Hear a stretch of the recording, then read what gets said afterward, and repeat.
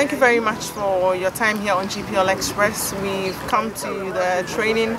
We always want to get closer to the teams and find out exactly what is going on with the club. We've been here, we've seen what is happening with Inter-Allies and the good work that you and your team are doing, but it has not been easy for the club, and we all know it is an open secret, but things have started shaping up in a way.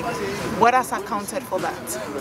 For the beginning of the second round, we've put a lot of work into our game, judging for the fact that the position that we were not very encouraging. So we need to raise up our game, raise up our tempo, and make sure that we catch up, pick up some points and catch up. So we've been training very hard this season, this second round, and the management too have put in a lot of work for us so that the team have to function.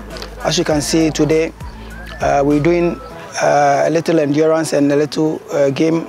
So that on Saturday, I think if we can pick three points against Accra Great Olympics. So it has been good.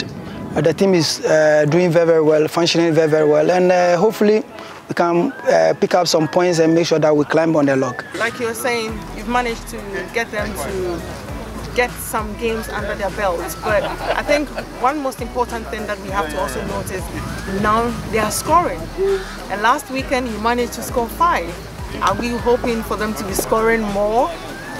Yeah, of course. This is what Inter-Allies is all about. It's all about scoring a lot of goals. During the first round of the league, I think they couldn't function very well, but since I came, I think we have put a lot of work, goal scoring, training abilities, and the boys are catching up of the philosophy that I'm trying to teach them. So, so far it has been good.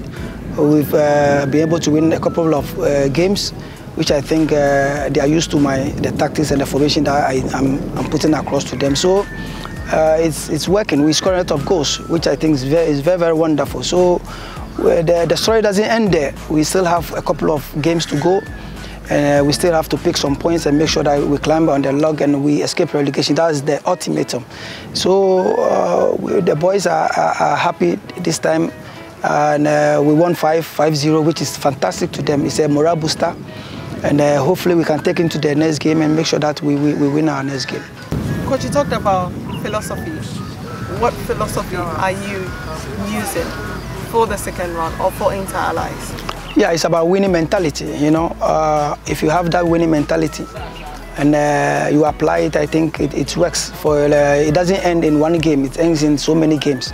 And so far, so good. You could see that the boys are doing extremely wonderfully. They are working their socks off into the game and make sure that they put that die-hard behavior into their game. Before it was not happening, but this time around, they are dying for the club. They are dying for themselves. They know that every match is a must-win game for us now. It's a cup final match for us. So we are doing very well, and that winning mentality is working.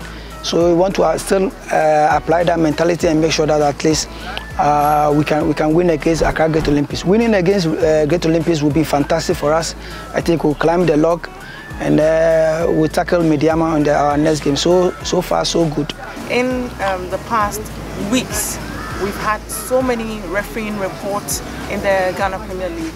Has it also been a hindrance to your coaching in terms of you leading this team? Yeah, you see, referee behavior is a canker in our football, and we are always preach against it, and they have to reform them and make sure that at least we enjoy our game. So far, it has been rough, but we are trying to manage it. We don't want it to distract us, referee to distract us. Whenever we tell our players that when we go into the game, just forget about the referee and play your game. If you score, the referee will take it. So we're trying to preach against them so that they should avoid refereeing and other things. So far, it has been working, and we've been trying to manage their mentality, you know, the psyche of the players, which is very psychologically, mentally, they have to be ready for each game. That's what we have been putting across to them, and then it is working. So refereeing issues, I want to put it aside and make sure that we concentrate the game, and if possible, we can get some 2 wins. Referee issues will not come in at all. So we are working so hard and we are enjoying ourselves. Clearly, then it's looking like Operation 3 points in each of your 9 games left. or Operation 1 Point, or just Operation Building Up Points? Which one are you going with? Yeah, Operation Building Up Points. You know, every point matters now. Our next game against Accra, that will define our season. Yeah, that will define our season. If we can win, it means we are one step ahead of two clubs, which I think is very, very fantastic. So we're preparing match after match. Want to take Accra Great Olympics match and make sure that at least we go in for a win. If it doesn't win and we get a draw, away draw is a plus for us. We want to win all our home games. We have 5 home games. If we can win 15 points, we have 23. We are gone.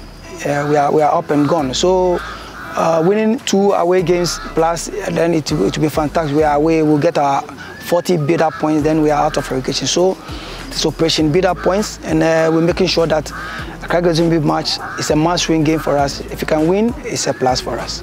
Coach, thank you very much for your time here.